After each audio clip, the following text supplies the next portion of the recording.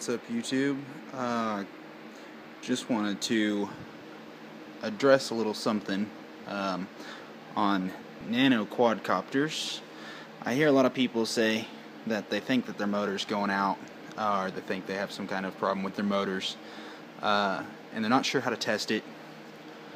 Well, it's actually pretty easy, and I'm going to show you right now what an unhealthy motor will do when it's going bad. So basically what you're going to do is just you're going to hang on to each one of the four legs that come out, and you're going to throttle it up to where it should be able to balance itself with the gyros.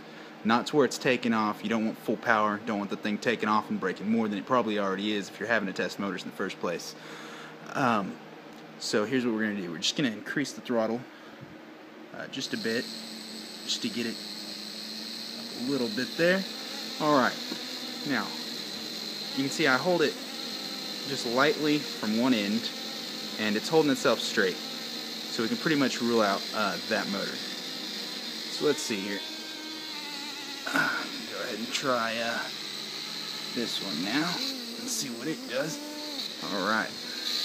Now you can see that one is not holding itself up, and it sounds terrible. So that is a sure thing that it's definitely going out. And it can't hold itself up. Even if I give it like a little, it'll start yawing itself a lot and stuff. So that's some of the symptoms that you might see when you're testing out yours. So anyway, if that was helpful, just like and subscribe. Thanks a lot. Bye-bye.